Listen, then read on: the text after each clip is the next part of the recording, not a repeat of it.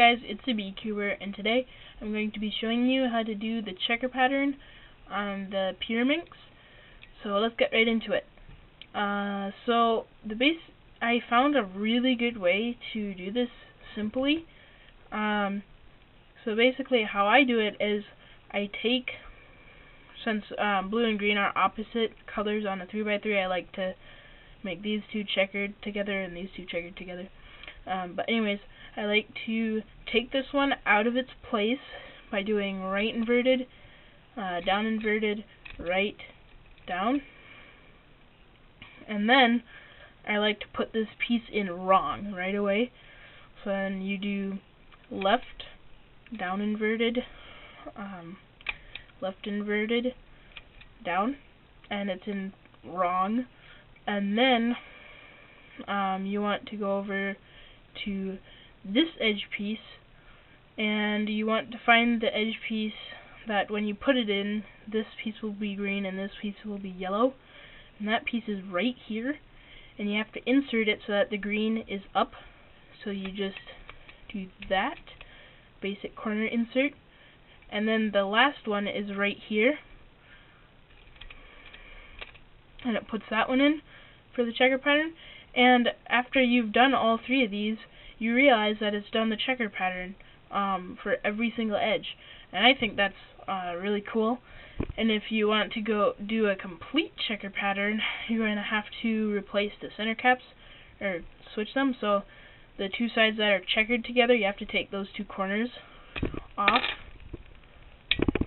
and switch them. So like this, and like this, and then with the other two,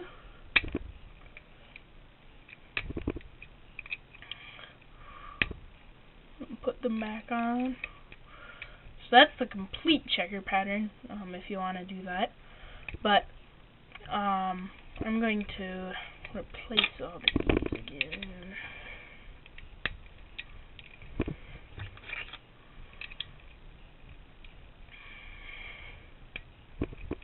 And then I'm going to show you how to do the actual checker again.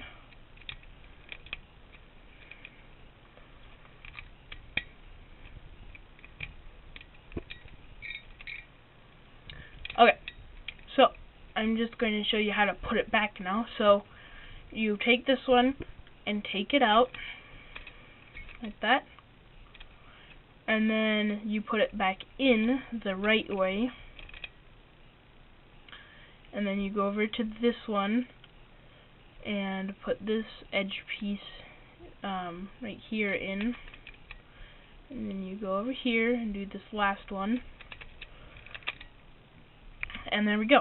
So I'm going to show you just one more time how to get it into the checker pattern. So you start with the two colors that you want to checker on top and facing you.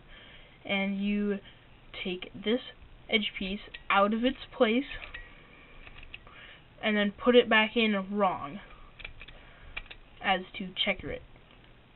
And then you turn like that, and then this piece, no, let's see.